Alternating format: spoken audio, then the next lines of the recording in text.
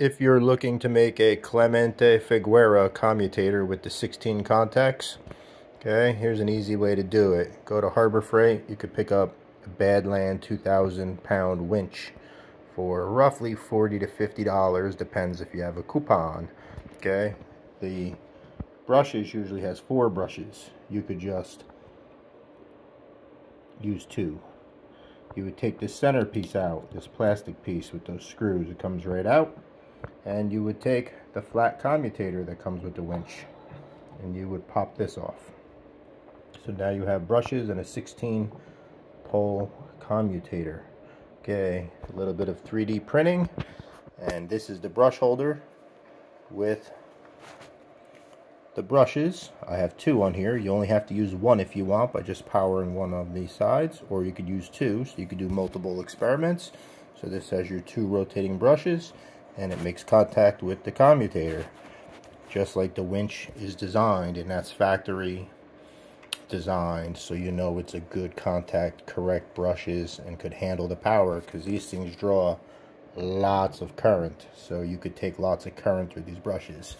Then you mount it on a shaft with a little 3D printing, and mount your commutator onto your bearing stand, run your shaft through, and you just got to construct some slip rings.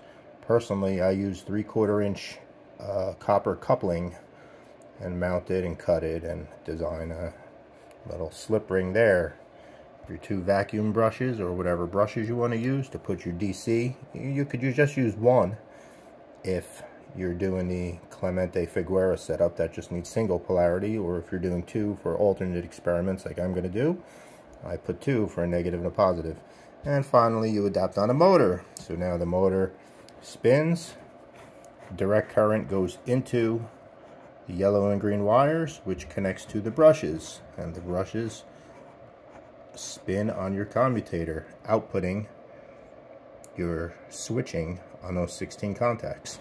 Now this thing is a self-contained unit, so I could just take this out, hook whatever I wanted to there, the resistor rig, armatures, or whatever, the rotation and whatnot, without like hundreds of H bridges and MOSFETs.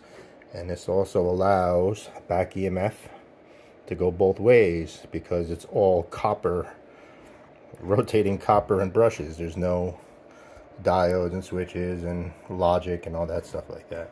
So I'm going to power it up with 6 volts, and you can see her. There she is, 6 volts.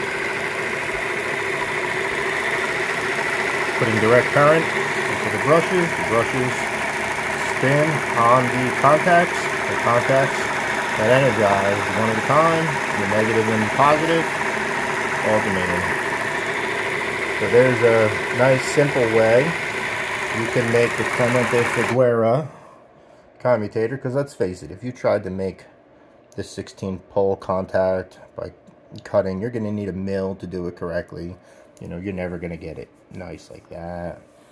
You know, I mean, there's other ways to make it, but you're going to waste days and days of fighting and reprinting and whatnot, and it's not going to be as good as this. So this is a very good setup.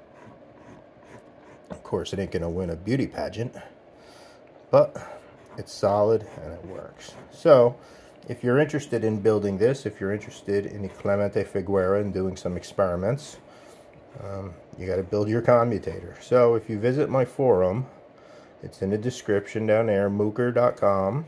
Okay, I will be posting the STL files for this build, so you could, and all the parts that I used, so you could replicate this if you want to. Okay, including the motor mount that just screws down on a piece of wood, 2 bearing holders. This one's just a standard bearing holder. This one is the bearing holder with the commutator mount that fits the Badlands commutator. Okay, then I'll give you the bracket that you bolt onto the brush rig right there. It's all aligned correctly, all the bolt sizes, and I'll give you my STL files for my slip ring. I'll give you my STL files for brush holder, plus all the part numbers and Amazon links of where I got the brushes, exactly what model. So if you want to replicate it, you could follow the instructions. So that's on the forum.